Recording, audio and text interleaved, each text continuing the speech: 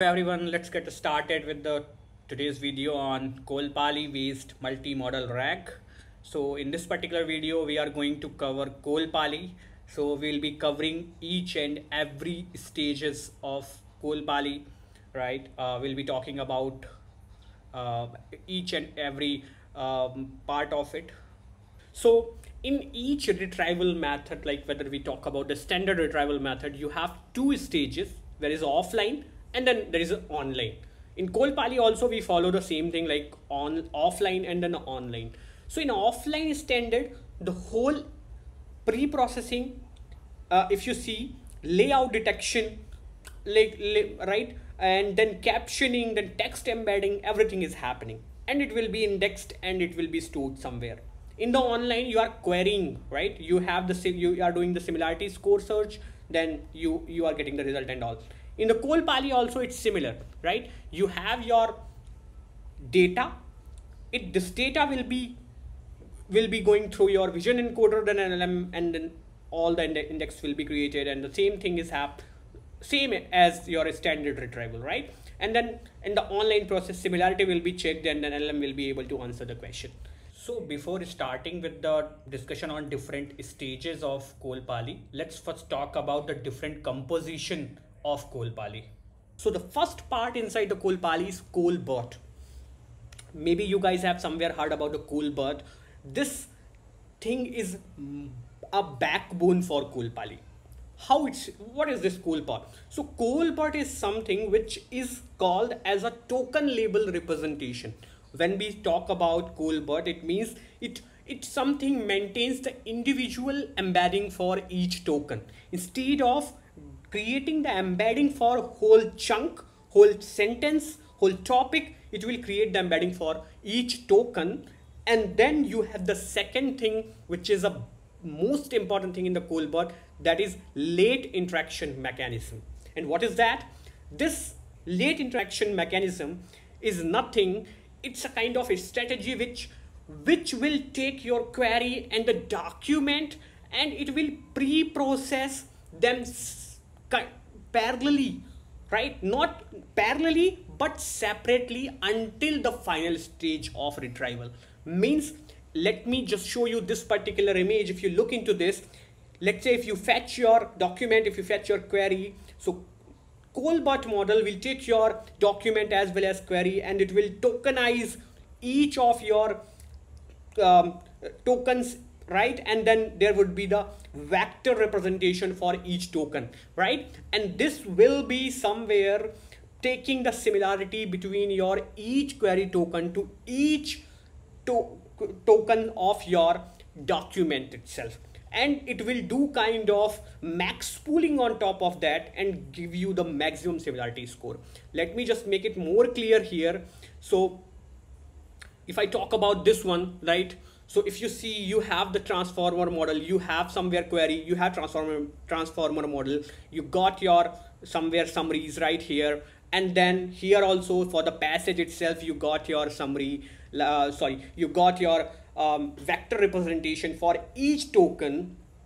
Now if you see, the similarity between Q and document is nothing. It's a maximum similarity between your Q1 QI into DJ. Means each query token will be matched with each document token itself, and then it will be calculating the result according to that similarity itself. If let me show you this particular example. This is a very good example here. So if you see, I have this passage, I have this query. When I ran this particular query, if you see here the color, right, this color is, I have searched about effects of climate change on the marine ecosystems, and this is my passage. So whatever the tokens are mentioned here inside my query, all the tokens are being matched inside the passage, and this is how the heat map kind of things is being created, right? So whatever the direct matches are there, where the similarity is high, it is more darker, or wherever the similarity is low, it is more light, like if you see here. This is how the ColBot is working, and this is how it is parallelly using late interaction mechanism, and it is trying to find out the best way here, right? Component is Polygama. So Polygama is basically built up of, or you can say it's a composition of two models, that is a Siglip model, Siglip SO400M, and Gamma 2 billion parameter, right? So these two models are there. So if I talk about working of these two components, these two models are what they are doing. Let's say if in this particular image, let's say you have an image of this page, right? So now this Siglip model will be extracting the different patches, or in other words bounding boxes from that particular image itself. So total of from one page it is creating 1030 patches, right? And once the patches is built, right, we got the patches, then they are using Polygama, or you can say second stage of it, which is Gamma 2 billion language model, to get the contextual meaning of that particular patches itself, right? So you, from the Siglip model you got the patches, from the Gamma model you got the contextual meaning of it, right? So once you got both the things, then your callbird will be there, or your embeddings will be there. Like those will be processed, those contextual meaning will be processed and stored. So here if you look, like the Gamma model is same it is doing, right? If you see this first thing, what's happening, there is a image, right? This particular person is lying down somewhere, or photographer is there, and this Siglip model, what this is doing, this will create the patches like linear projection. These are the patches, right? And now Gamma model, it will transform, or it will get the contextual meaning of this particular patches, right? So once it got that, whenever you ask any question, the same tokenizer will be working here, and it will tokenize, and then this transformer decoder, like whatever the language model you have, that will be answering your question based on that particular context itself, right? So I hope it is clear, right?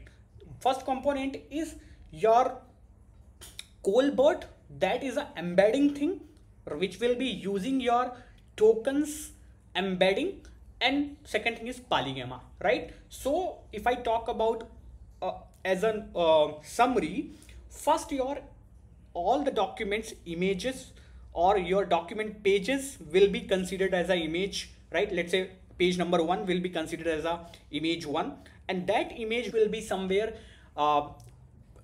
divided into the patches, like 1030 patches using Siglip model. Once that particular patches will be created, Gamma model will be able to get the contextual relationship between those patches, or contextual relation of that particular patches.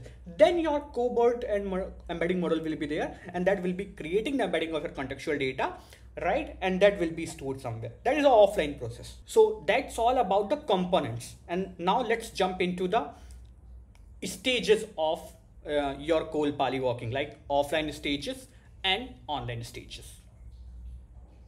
So first stage we have, that is offline indexing. Okay, so offline indexing means this is one time computationally intensive process where you have the document, and that document will be pre-processed or encoded or indexed into the retrieval format, and it will be stored somewhere. So somewhere you got your index, and that is ready, right? So now let's talk about the each and every step of it briefly. So the first step, if I talk about, is all the document pages are pre-processed into 1030 patches, or what is happening, one page will be considered as a one image, and that image will be having, I think, 32 cross 32 patches, right? And each patches will be pre-processed, and then it will be flattened, and it will be somewhere stored as a 128 dimension of each, right?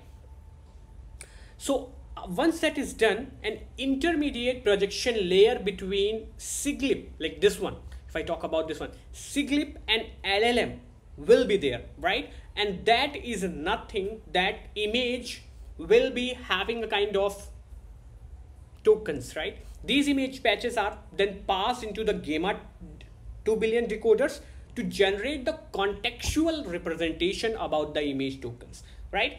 And in addition of the projection layer, the output of Gamma 2 billion language model will be embeddings into a lower dimension, like a 128 vector space, right? Similar approach in the Colbert paper to create the lightweight bag of embeddings representation. These embeddings are then indexed either locally or somewhere in the vector databases. So the main process, I think you understood, right? The data is there. The data will be pre-processed using like this vision encoder, that is a Siglip model. Once that is done, like patches being created, and then once you got all the patches right, and that patches will be going through your Gamma 2 billion model, and that particular Gamma 2 billion model will do the decoding, and it will create the contextual representation of that particular image token or image patches itself, right? And then there is one more, if you see this is the projection layer, and this particular projection layer will help you somewhere like vector down, or you can say create a lightweight bag embedding which will be having 128 dimension vector space only, right? And this particular, once your projection is like this particular vectors is being created, if you see here, these will be stored somewhere on the vector locally or somewhere in the vector databases itself. These all the things is being covered in the offline process. Then we have the online process, and that is very cool. Let me just explain that how it's happening. So let's say you did query, right? The querying is an online phase, and the inference must be fast and responsive for better user experience. So once the query is submitted, right, so that query will, again, the same thing as it was happening on the standard RAG, the query will be encoded using some particular language model on the fly go, right? So once query is embedded, the late interaction mechanism will be again working, right? Like here, you know what is a late interaction mechanism? Like it's separately working, but parallelly it's working for the query and between your pre-indexed document itself. It will try to do the kind of tokenized like similarity. It will try to check the similarity between your query tokens and the pre-processed or pre-indexed document tokens, right? Finally, ColPali returns top k similar results as an image, which can be then fed into any particular multimodal RAG, like a Gemini, like a Neva, like a GPT-4o, right? And you can do the query with respect. So you have the query right now. You have the image. What is that image? Image is nothing. It's a page image only, right? The retrieved output from the DB or from the indexed data itself, and that particular image will be fetched. Base 64 format will be fetched to the multimodal LLM, and it will give you the result, right? So let me just give you a very good example. With this example is from Royal Bank of Canada. This is the annual report, and I'll try to explain you like how this online thing is working. So let's say I have a query, and this query is nothing. This query is describe the elements of stock market compensation, right? So this is a query. So I have some particular report, right? Report is a PDF format. So what is going to happen once I do the query? This indexed data, whatever the indexed data I do have on the local, this query will be working with that particular indexed document in late interaction mechanism, right? So each token will be compared with each token of this particular text, and it will try to find out the similarities.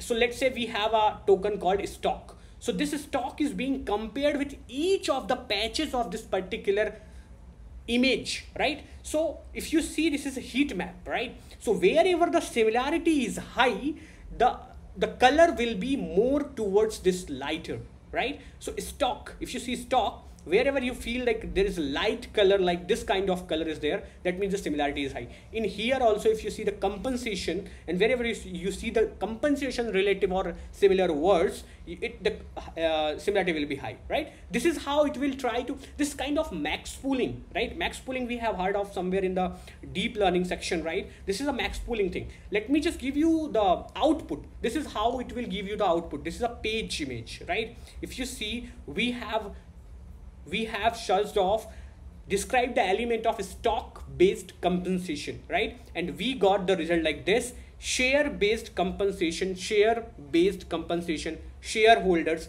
So wherever we have the similar chunks, similar patches, similar tokens, it is retrieving those particular pages to us. So I told you in the beginning itself, you will be getting the top k results. So top k results mean top k pages. So if I put that value as hyperparameter value as a 1, I'll be getting 1 page, 2 page, like this, right? So this will be giving me the score as well as the base 64 format of this particular image and the page number and the document name as well, right? So this is whole about the ColPali method, which is being utilized for the multimodal RAG, where you have the different kind of architecture, and this particular method can help you to preserve the format, and also it will able to help you to find out the correct meaningful context from the document itself, right?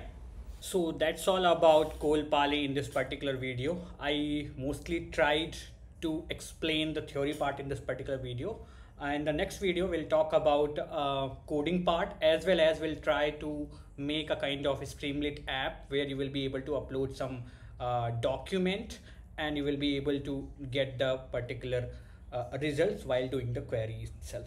So thank you so much for watching this particular video. Please like this video if it is helpful for you. Thank you.